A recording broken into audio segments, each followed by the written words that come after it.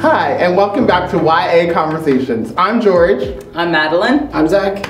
And today's guest is Kelly Mahelchak. Hello. So we're just going to dive right in, and today's topic of conversation is going to be connection. So we brought in Kelly because she is a connection expert. Kelly, why don't you give us a little bit of history on why you love connecting with people so much? Is that good? Yeah, that is really good. That's a great question, Madeline. The funny thing is when I started coming to Impact Church, part of the mentoring with Pastor Cheryl was looking at some personality types, and one of the Now Discover Your Strengths was harmony, which is about building bridges with people. And I was really upset about that at first, thinking, oh, I'll just build a bridge with anyone. But when I really thought about it and look back on my life, I could see that wherever I have been, I've created little communities. Whether that was working and making a lunch club, making a book club. I'm that person on Facebook who's always suggesting friends. Yeah. I am that girl. Yeah. So wherever I go, there's going to be a little community. I can't even help myself. This must be killing you then. Have all this isolation? Yes. What are you doing? How are you finding ways to connect with COVID? Well, not connect with COVID. Connect instead. We're all trying to disconnect. That's right. Well, I do think that connecting is very important. And I do think that we all need to obey our physical distancing and, definitely hand hygiene and all of that. Very, very important. But I do think that there are ways that we can connect. I will tell you about what I did on Sunday. Yeah. As a matter of fact, in the afternoon, I went to a birthday party. It was in a parking lot, and we separately went through the parking lot in our own vehicles and got an ice cream to celebrate the birthday boy. So he went into the parking lot, opened up his gifts, of which we honked our horns. Oh, that's so cute. Yeah, we yelled out, "Happy birthday!" But you know what? We saw a smile on face, and so that was really good. Making the best out of a bad situation. So different ways to celebrate birthdays then. Time to get creative. It is time to get creative. I'm sure that you guys would have been doing some things as well. What have you guys been doing to connect with your friends? I think like a couple weeks ago we had like a little dinner party on Zoom, so we all grabbed our own dinner, we grabbed something to drink, and then we all just chatted on Zoom, and it was actually fun. Yeah. What a great idea. That does sound like fun. I text people. Yeah, that's good. Pretty easy, pretty basic. It's just about my level. I enjoy it. What's up? That's good. You know what? I actually received something in the mail from a friend. Yeah, sent me a card in the mail with a little note. I don't know how much time it would have taken, but it was really just a nice surprise at this time. So maybe it's time to pull out the pen and paper and send a little mail. Yeah. I was doing a regular activity the other day. It was like a Saturday night, and I was baking, and I thought, oh, why not invite just some friends? If anyone's bored because they can't go out on a Saturday night, invite them to my baking time. So that's what I did. I just sent them a link. I said, well, I'm on a Zoom call baking. If you want to join, just come join. So I did. I had a couple people join a little bit later, so that was fun. That sounds fun. What were you baking? I was baking brownies for Easter. Oh, so very nice. They turned out good. That goes good with our health and wellness episode from last week. Right? Yeah. Just say it. Yes, you can eat whatever you want. As long as you feel comfortable. I am a big advocate for balance, so I will have a salad and then I had my brownie along with it.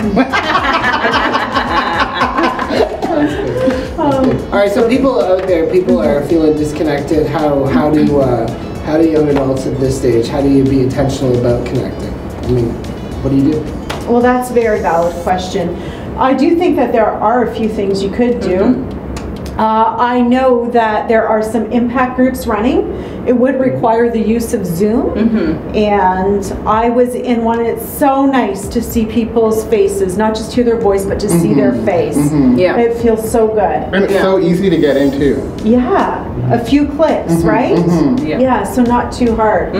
As much as possible, like Impact Church is pumping out content, stay connected to the voice that you're already familiar with and enjoy everything they're putting out. Get in on the chats and join the virtual lobby and do all of that fun stuff. And I think I heard something about this Friday or the Friday coming up at some point. There's something happening. There's a young adult Zoom call. Well, let us know if you want to get in on that. 7 o'clock on Friday, we're going to do a Zoom call just for young adults. So we'll publish the link for that on the social media pages. And it'd be great to see everybody. Everybody's routine is really disrupted right now, but I'm finding that one of the things that kind of brings a little bit of normalcy to life is when you see the same people. And as a serious introvert, I guess this is news to me, but I'm appreciating the fact that I appreciate finding ways to connect with the regular people in my life. And it's not just that you do the same things every day, but there's people built into your life on purpose that actually bring you joy and are really good for you to be around. So it's good to find ways to connect with those same people, right? Oh yeah. And yes, tune in on Friday. Zach is going to be displaying one of his talents. I've been trying to find out. I don't know what that is yet. You're going to find out with me. Actually, I've been trying to find out how can we do an online karaoke. So comment below if you want that, because I'm sure George can figure out how to make that totally happen. It'd be so much fun. You should get that going. Right? Everyone could pull up the lyrics on their. They can pull up the lyrics on their laptop and then sing along. Good thinking. Or I actually just had an idea. If you're a reader or you want to start becoming a reader, you can find a friend. You guys pick a book together because it's super easy to download books for cheap now. Or even if you are with the public library, you can actually create an online account and then just like download the ebook, but there's a lot of ways. And then you guys can go through the book together, and some of the books would even have discussion questions surrounding some of the chapters and some of the topics that are covered. But I mean, it could be fiction, non-fiction, so that would be another fun way to connect. Sure, we used to do young adult meals. We could even do that if anybody's up for it. We could do cooking show? Yeah, Friday night cooking show where we're all cooking together or something. We can make pizza again. I can burn some hamburgers again.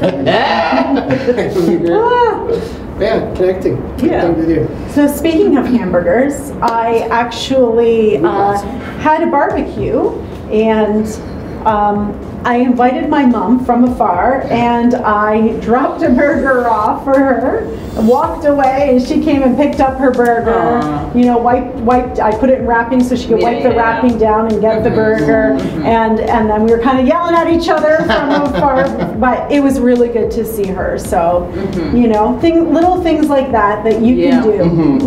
That's why you're the connecting expert. All right, so Friday, 7 o'clock on Zoom. Look at our social media, Facebook, Instagram. If we got your email, we'll send you an email too, let you know. But Friday, 7 o'clock, young adults on Zoom. Hope to be able to see you there.